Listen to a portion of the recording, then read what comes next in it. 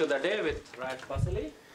Thank you so much. Feels weird, my voice in the microphone. So, okay. My talk today is about exploiting some amount of public data to boost the performance of private learning algorithm and to circumvent some of the existing limitations in differentially private learning.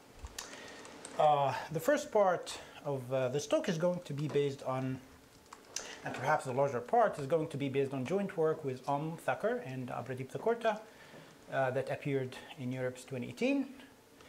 And in the later part, I'm going to present some recent improvements that I have together with my graduate students and Upamanandi. Okay, so in this work, we focus on classification problems rather than regression. And we aim to achieve two main goals. The first goal is to devise a framework for privacy-preserving predictions for online classification queries. So what do I mean by that? Imagine a scenario where we have a sensitive and a private training set that is comprised of a bunch of labeled examples that come from unknown distribution. And now suppose we have a sequence of online unlabeled feature vectors that come one at a time, and the goal here is to design a private algorithm, which I'm going to call a priv, that uses a sensitive training set in order to provide predictions in terms of labels for these unlabeled feature vectors, one at a time. And here I'm actually making the sort of a more or less standard assumption that those unlabeled feature vectors come from the same marginal distribution as the feature vectors in the training set. And of course, the main requirement here is that we want these output labels to abide by the privacy or to protect the privacy of the sensitive training set, okay? In the sense of differential privacy, which I'm going to be more precise about in a few slides. And of course, we also want these labels to be as accurate predictions as possible. One particular actually design requirement we also try to impose here is that we want to wrap our private algorithm, a priv, around any generic non-private learning algorithm. In other words, we want a priv to have only black box access to any existing non-private learning algorithm. And of course, in addition to the obvious advantage that this would basically allow us to use existing infrastructures of learning algorithms that are usually designed without the privacy problem in mind, it will also sort of make our, eventually will make our framework model independent or model agnostic. Because basically we don't have to care really about the model class we're dealing with or the learning problem we're dealing with, as long as we have access to a good non-private learning algorithm for the same problem. So this is a premise. We have access to a good non-private learning algorithm. The second goal, and we can think of the second goal actually as a second phase for this framework. And in this phase, we make the following assumption. Now, suppose that these feature vectors that represent the queries are public information, so they do not entail any privacy concerns. Then, in this case, the natural thing to do is to basically, after answering enough queries, we can use the newly labeled data set as a new training set and feed it to, again, any existing non-private learning algorithm, and finally output a classifier. And if actually these labels are kind of generated in a differentially private manner, then by post-processing, property of differential privacy, we are fine. This final classifier will be safe to publish and can be used to answer unlimited number of future queries. Of course, this idea is not new. It's known as knowledge transfer. Basically, the only difference here is that we do that in a private fashion. And even in the privacy context, there has been other works that consider this framework, paradigm of knowledge transfer, where you use a new training set to train any good algorithm and finally output a classifier. I'll talk about that in a few slides. So course, I guess this slide is completely unnecessary for this kind of crowd, this kind of workshop. But what I wanted to emphasize mainly here is the fact that we use a standard notion of epsilon delta differential privacy in this work. Okay, one legitimate question would be, okay, why do we need to go through this like two-phase approach where we first answer online queries, classification queries, and then construct a new training set and use any kind of on-the-shelf, off-the-shelf learning algorithm to finally output classifier? Why don't we just go to the straightforward standard approach of differentially private learning, where we have a simply sensitive training set. You construct an epsilon delta differentially private learning algorithm that runs over the sensitive training set. And usually this algorithm is given a sort of a description for a predefined model class or hypothesis class, which I call H, and output some classifier here, which would be safe to publish, because this algorithm is differentially private. And then this classifier can be used to, answer all classification queries we want. Well, the issue is that there are certain limitations with this approach. First of all, it usually requires designing new algorithms, new private algorithms from the scratch, or at least requires some, non-trivial white box modification for the existing non-private algorithms. And also, what is perhaps kind of more crucial is that usually the design of such private algorithms require knowledge about the structure of the model class or the structure of the learning problem we're dealing with. So in a sense, they are usually model dependent or problem dependent.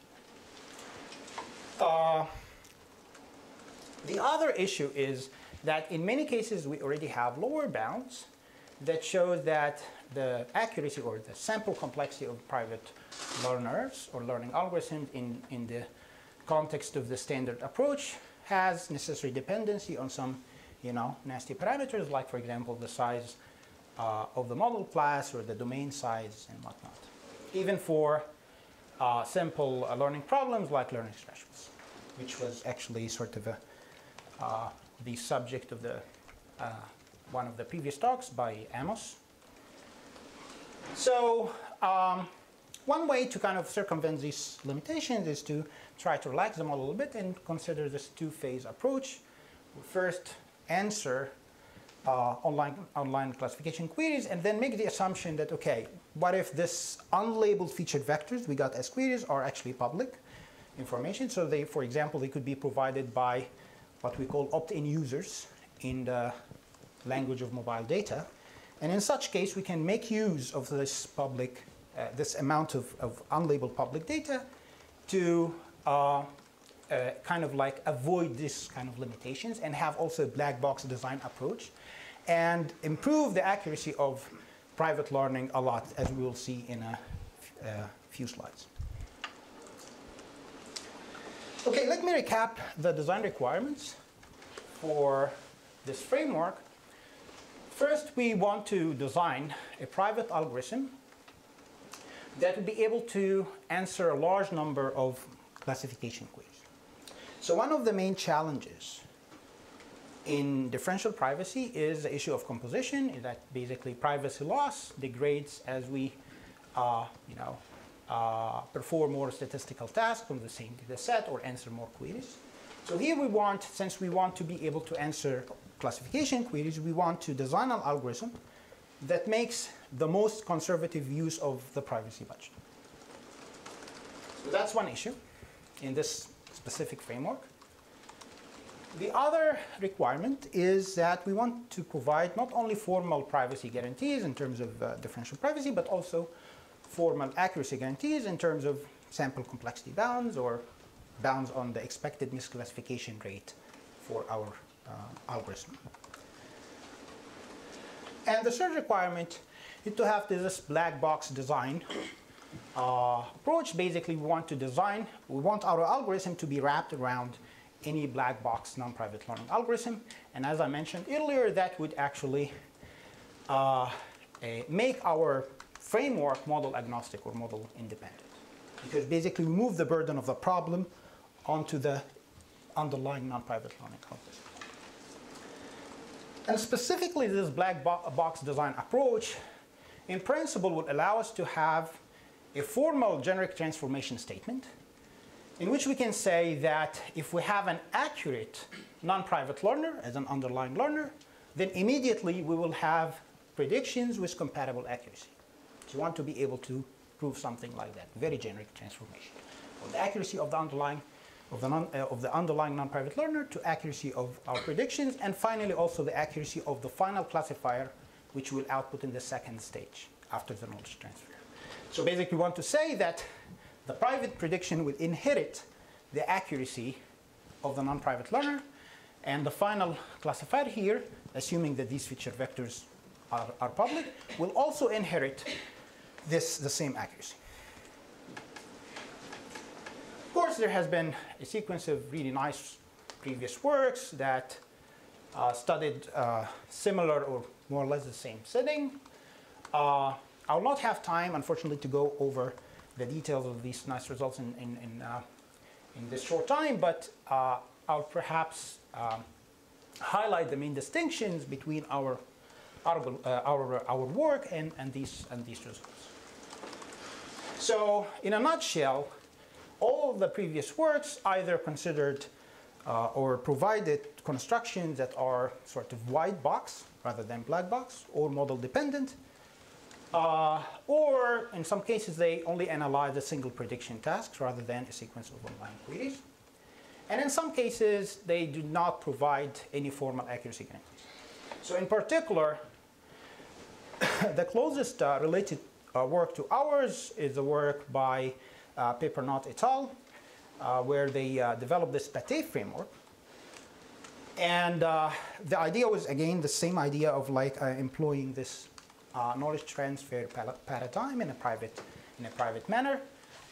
It's a nice paper. They actually gave extensive empirical results, but they did not provide any formal accuracy guarantees. There is also second-order distinctions, including, for example, that the algorithmic techniques we're using are quite different from some of the algorithmic techniques used in this course. So let me state our results. For the first goal, or the first phase of this framework, we provide a private algorithm, which we call a priv, that has achieved epsilon delta differential privacy. And it uses any non-private learning algorithm as a black box. And it can accurately answer much more queries than previous approaches. In particular, it can answer about 1/8 eta factor more queries than prior approaches, where eta here is the misclassification rate of the underlying non-private learner. So the more accurate the underlying non-private learner is, the more queries we can answer. And by accurately here, I mean that the accuracy of the predictions are compatible, or more or less the same, as the accuracy of the non-private learning algorithm. In this, sure. Does this have like amazing limiting behavior? So if you have a perfect classifier, it will output all of your answers for free? You cannot have perfect classifier, assuming like basically you can. I mean, if you can show that with probability 1, your classifier is going to output, it's going to predict all the labels correctly, then yes, you can get privacy for free. You can just get the. But basically, in this case, it will be constant function. But according to like the standard results in learning theory, we know that there is always you can only show that at least in the pack learning setting, you can show that if you have enough samples, like with high probability, you can. And then basically the number of samples in order to achieve 0 prediction error is infinity, because you need something like 1 over the least dimension by eta in order to number of samples at least in order to achieve the this learning accuracy. So yeah, in a nutshell, what we wanted to achieve is that something that basically transfer the accuracy guarantees of the non-private learner into something tangible in the sort of the prediction that we provide privately. In the second phase, what we give is like, again, we employ this knowledge transfer paradigm, and again, like after enough number of queries, after we answer certain number of public unlabeled data, we can use them as a new training set and finally train any, again, black box non-private learner and get output a classifier, which is more or less what is done in previous works like the PETE framework. But perhaps the new contribution here is that we provide formal accuracy guarantees in terms of private sample complexity bounds in the formal back learning model. And our bounds are compatible to the non-private, the standard non-private bounds. In particular, they are completely characterized by the VC dimension of the concept class.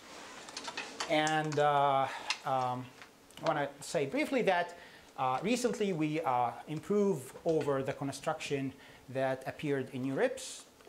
Together with my grad student, we show a modification, a very simple modification of this construction that fixes some issues with agnostic learning setting.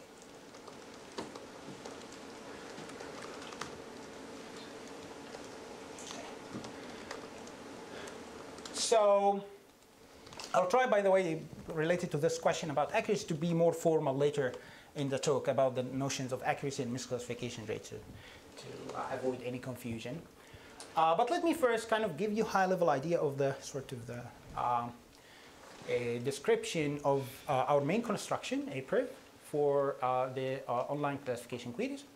And the algorithm is based on a combination between two powerful techniques in the literature of differential privacy, mainly subsample and aggregate technique, and its specific manifestation as a distance to instability framework that appeared in a work by Adam and Abradeep in 2013. And the other popular technique is the sparse vector technique. So as we'll see that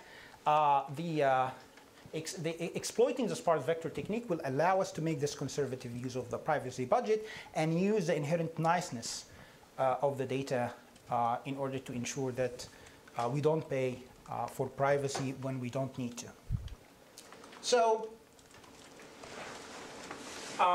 the first step of the algorithm is to split our private training set into k disjoint partitions.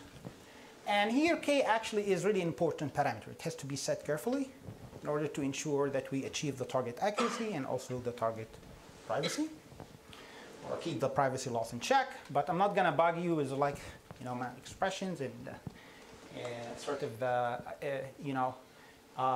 low-level details in this talk, but just believe me that this needs to be set carefully.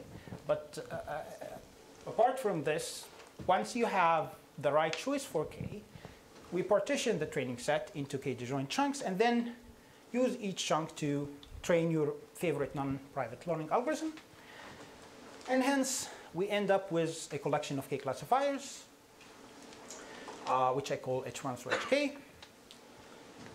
And now, for each incoming query, each unlabeled feature vector, we obtain the votes of these classifiers for that feature vector. And here, I'm going to assume that we're dealing with a binary classification problem, but this construction can be easily extended to multi-label classification problems. OK, so what we do next is we simply count the number of zeros and count the number of ones and compute the gap or the margin between the count of ones and the count of zeros. And the intuition is as follows. Like, suppose that we want to study the stability of the majority vote with respect to the input training set. So intuitively, when this margin is large, then the majority vote is going to be stable with respect to a few changes in the input training set.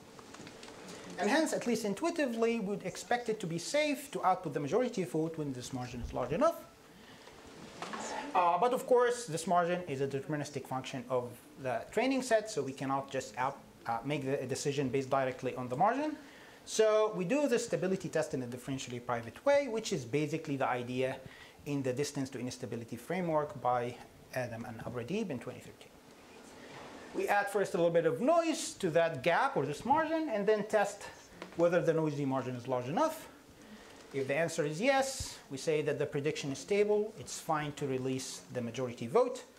If no, it's unstable, meaning that we're going to pay for privacy. And in this case, we output a random label. We output something that is independent of the data.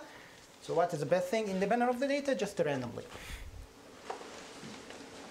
OK, so far, this is basically an instantiation of the distance to instability framework. So far, I didn't say what is the role of sparse vector, which will come later. The idea here is basically that we can show using the noise properties that if the margin is already sufficiently large, then with high probability the output of this procedure is going to be the majority vote. Okay, so we're always guaranteed to output the majority vote when the margin is large. Now, so this is distance to instability framework for a single prediction.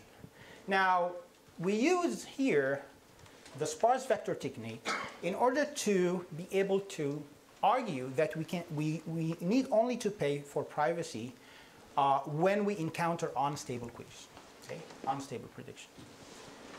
In particular, we can show that by exploiting the sparse vector technique within the online version of this algorithm, we can show that to ensure epsilon delta differential privacy over the entire sequence of predictions, the algorithm needs to halt only after encountering about k-squared epsilon squared unstable queries.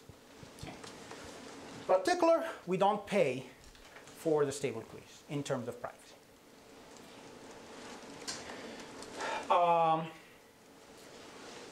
So let me now give you sort of a generic transformation statement and try to formally argue that the accuracy of the underlying non-private learner can be or would imply accuracy for the output predictions. So suppose now that we have the following premise that the underlying non-private learning algorithm has misclassification rate which is bounded by 8. By which I mean that for each one of these k classifiers, the expected classification error or the probability of misprediction is bounded by this 8. Suppose this is true. Then we can show that the number of misclassification that our APRIV, our private algorithm, makes over m queries is bounded by some constant, about 3, m8. In other words, within this m online queries, our private misclassification rate is going to be at most 3.8.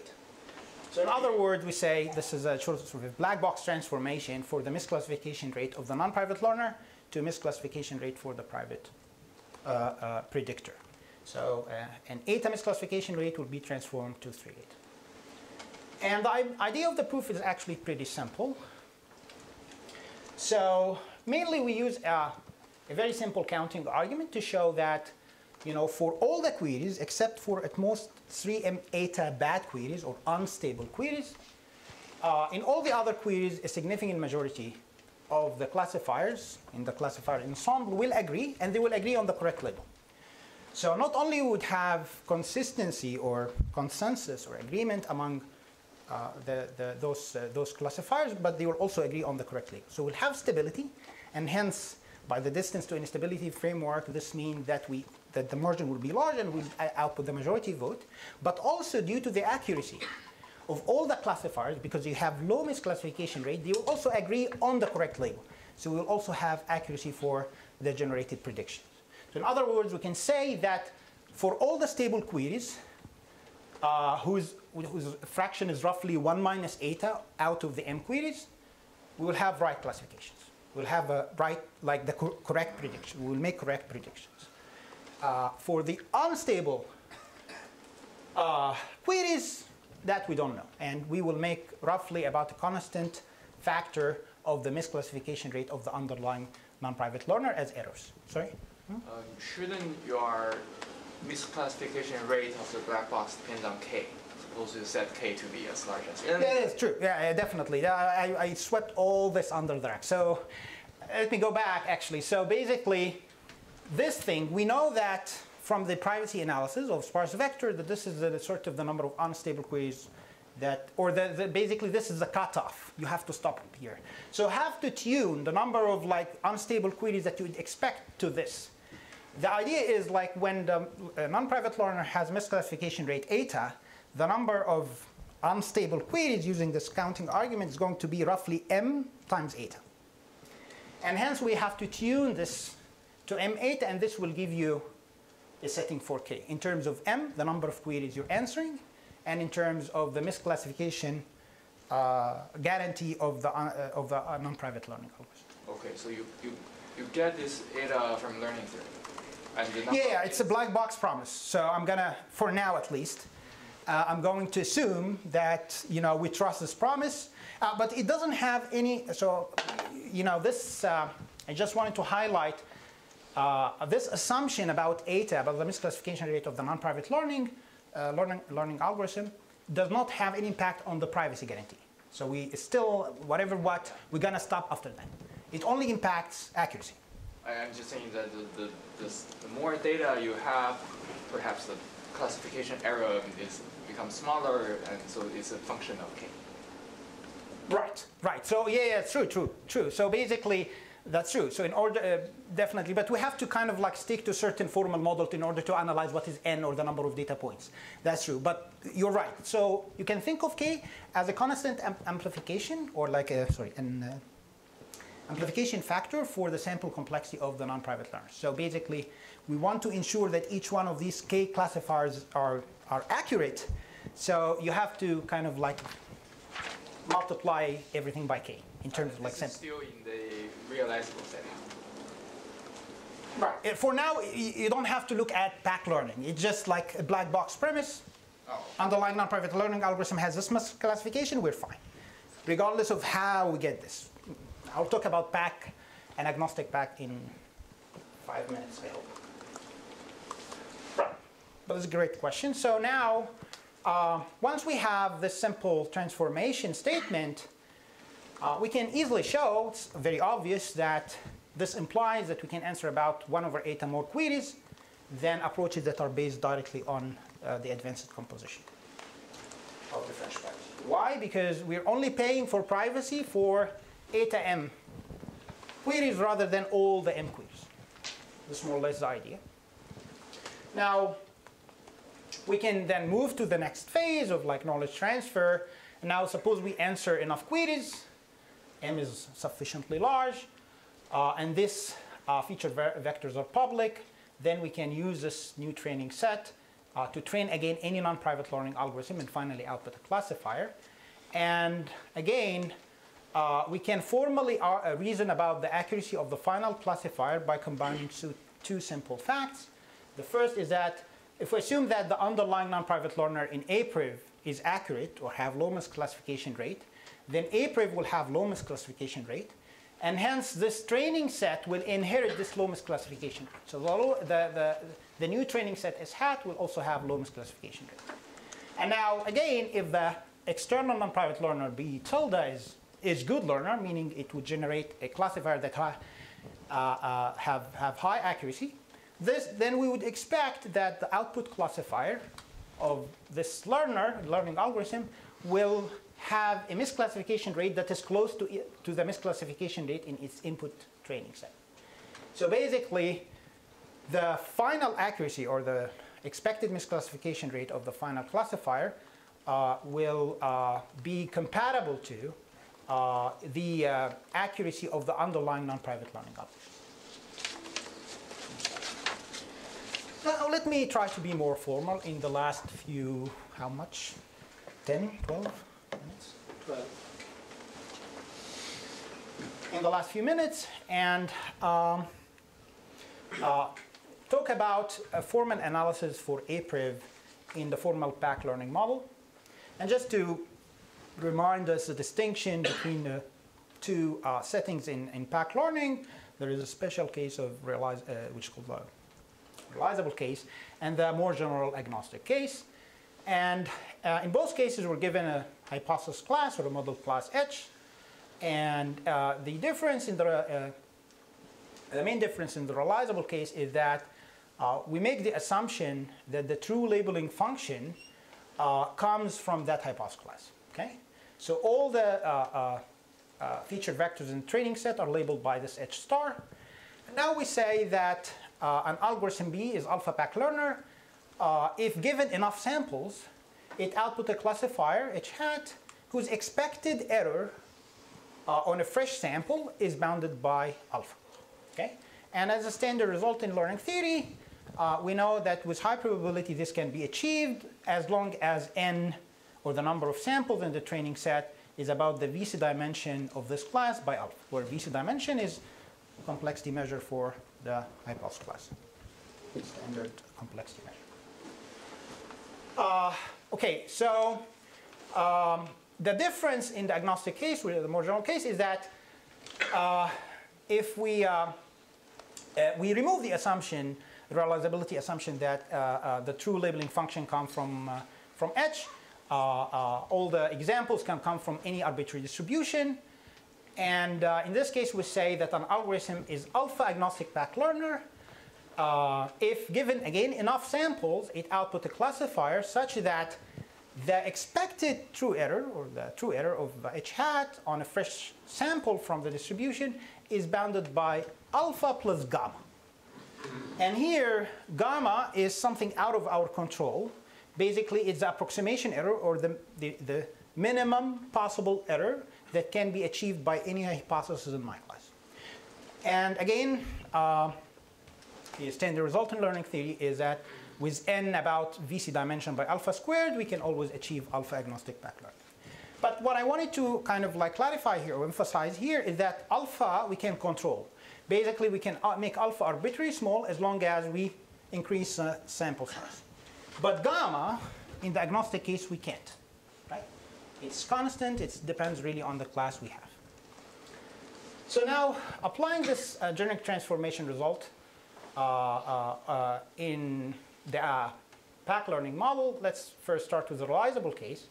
So assuming that the underlying non-private learner is alpha pack learner for the model class, then APRIV will inherit this, and we can say that that APRIV will have a misclassification rate bounded by 3 alpha.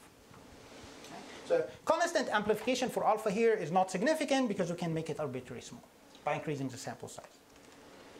But in the agnostic case, it will be some issue, some problem, because if we assume that the underlying non-private learner is alpha agnostic pack learner, so there is no realizability assumption, then we can only say that APRIV will have a misclassification rate 3 alpha plus 3 gamma. Now, if gamma is small, we're fine. That's fine.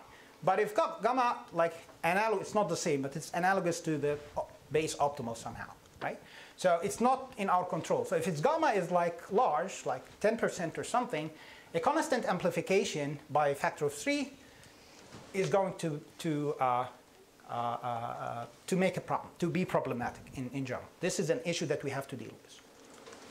And for that reason, we kind of like apply, we make a small modification to our construction in order to actually deal with this issue and get rid of this extra constant next to the approximation error.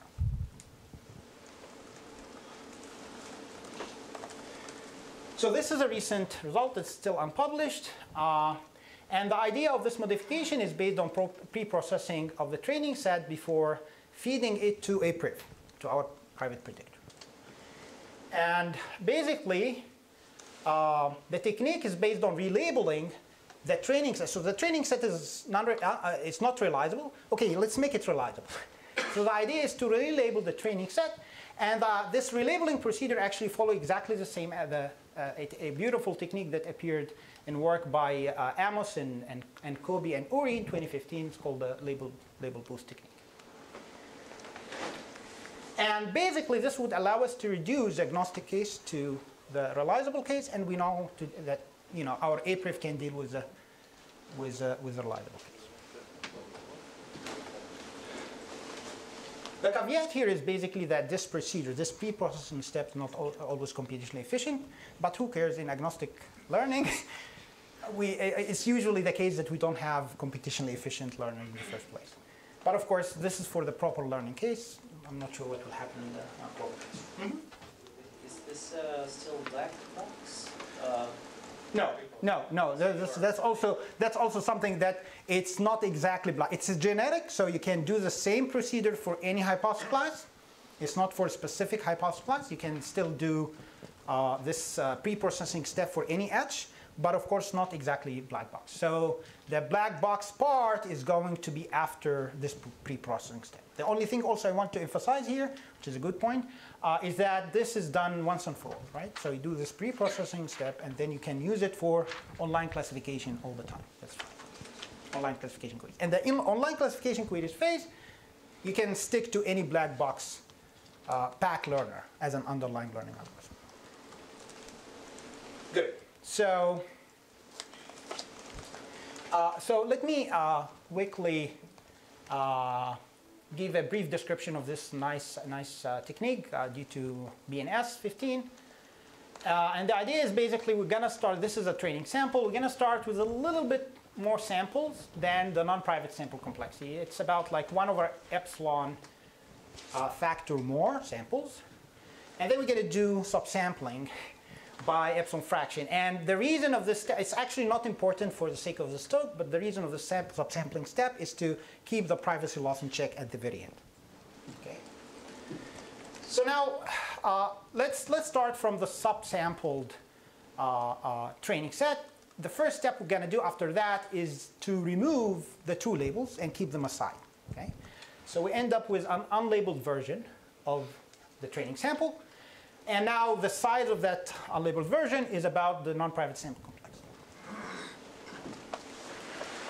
Now, what we're going to do is we'll generate all the dichotomies that the hypothesis class H can generate on the unlabeled sample. And by Sauer's lemma, we know that there is only polynomial number of dichotomies, and each dichotomy can be represented by some representative hypothesis in the class. So we end up with a set of representative hypotheses which are polynomial in N, whose number is polynomial in N. Now, what you're going to do later, it's not us, but like what was in this paper basically, the relabeling procedure, is that you apply the exponential mechanism on the top of this set in order to select one hypothesis, H hat, that approximately has the least empirical error. Okay? So the score function is basically would be the number or the negative of the number of disagreements with the two labels. This is the score function of the exponential mechanism. And hence basically you can think of H hat as something that will have a low disagreement trait with the ERM hypothesis. Okay? The hypothesis that have the least empirical error. Now that's it. You're going to use this H hat to relabel your sample. Okay? And now the key lemma actually that appeared in BNS, well, they used this label boost for a different purpose, for the semi-supervised case, learning under privacy. But this procedure is very actually kind of powerful because it come up with like this very useful lemma. So this relabeling procedure on its own is not private. It's not differentially private. However, if you have a differentially private algorithm A, and then if you look at the composition of A and this relabeling procedure, then this composition remains differentially private. So basically, if you apply a differentially private procedure on the output of this relabel procedure, the whole thing would remain epsilon delta differentially private. So that's a key point because we're going to now use our APRIV on the top of that. Like we will compose the APRIV algorithm after this relabeling procedure, and the entire procedure will remain epsilon delta differentially private. The other observation about this, which I already mentioned, is that the relabeling function h hat have low disagreement rate with the ERM hypothesis on the training set. Now, this is like the almost the last slide. The slide before the last. Okay, so I just wanted to kind of like quickly describe what is going to happen, and that basically we're going to use this relabeling procedure to relabel the sample. And now we have to do something that is basically to ensure that the input to APRIV is ID. So what we do is like sample the same amount of examples from S hat and feed it to APRIV. And now that's it. We're going to use APRIV to generate the private label for the online queries.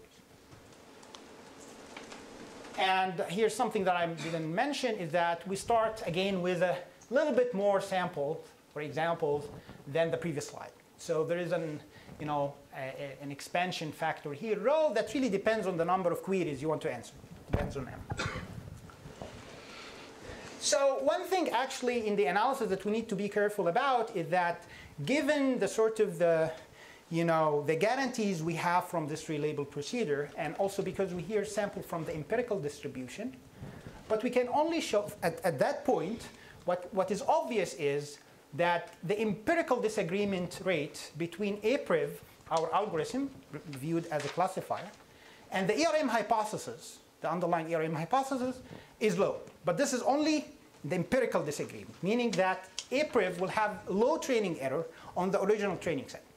Well, this is not enough, of course, to argue that the expected misclassification rate of APRIV on fresh samples is going to be low. But, okay, like empirical disagreement rate is low would imply that also the expected disagreement is low using a simple uniform convergence argument. So we can show easily that if this is low, then the expected disagreement between APRIV and the ERM hypothesis is also going to be low. And hence, we're back to the realizable case. Now, our reference hypothesis is the ERM hypothesis, which comes from the class, from the hypothesis class. So it's realizable. And we can go from there. Right? So we label everything like in APRIV as if this is our H star. And eventually, because the ERM hypothesis has good misclassification, according based on standard results in learning theory, the ERM hypothesis achieve alpha agnostic pack learning, so it has a good expected misclassification rate. Then we can easily show that APRIV will inherit that, and the final misclassification rate of APRIV in expectation will be O of alpha plus gamma. So we kind of like get rid of the extra 3 or the constant factor next to the approximation error. And again, we can use this in the knowledge transfer setting where we wait until we answer about M online queries, where M here is a non-private agnostic sample complexity. And then we use the newly labeled set as a training set, feed it to any of the shelf agnostic pack learner, and finally output a classifier, H final. And using the same line of analysis, we can show that the expected misclassification rate or expected error of this hypothesis is going to be O of alpha plus gamma. And what's interesting here is that the associated private sample complexity, which is the N we have to start with in order to finally output a classifier here in this two-phase procedure that have such error guarantee, is this expression. Okay? So if you look at the sample complexity, you can see that if epsilon is a constant, and if alpha, the excess risk, is less than 1 over the VC dimension, then basically you don't pay for privacy.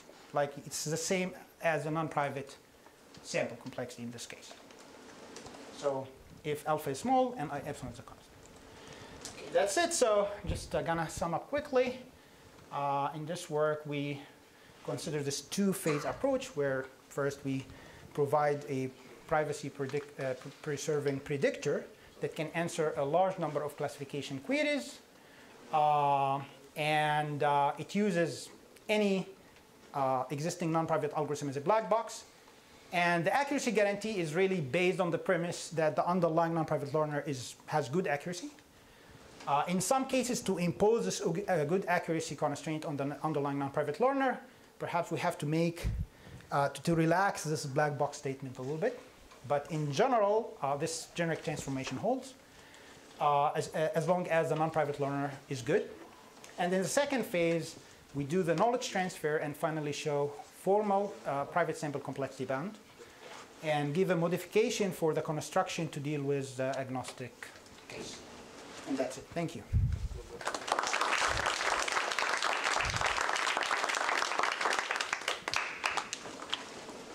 Got time for as many questions as people want.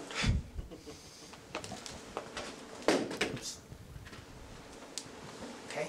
Yeah, so if I understand the idea of the proof correctly, all you need is that suppose in different split, and the train classifier, although they're not getting the correct accuracy, as long as they are wrong and they're wrong in the same way, as long as they agree with each other, then it's not going to affect you in terms of this black box prediction.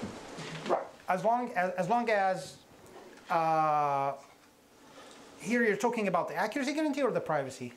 So the privacy is always... I'm talking about accuracy. The accuracy, yes. About potential alternative way of getting this independence on this gamma parameter. In the agnostic case. Suppose all your classifiers are stable.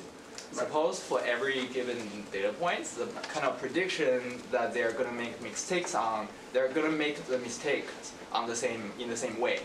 Sure. If this is the case, we can. But like in agnostic learning, we cannot ensure this all the time. Actually, they could be highly, inconsistent in the agnostic case. Of course. But yeah. That's like suppose it is really your. If you have stability, another independent assumption of stability, then you can maybe pull off something like. I mean, yes. It could be an assumption, but it also could be something that you can show. In the algorithm, yes.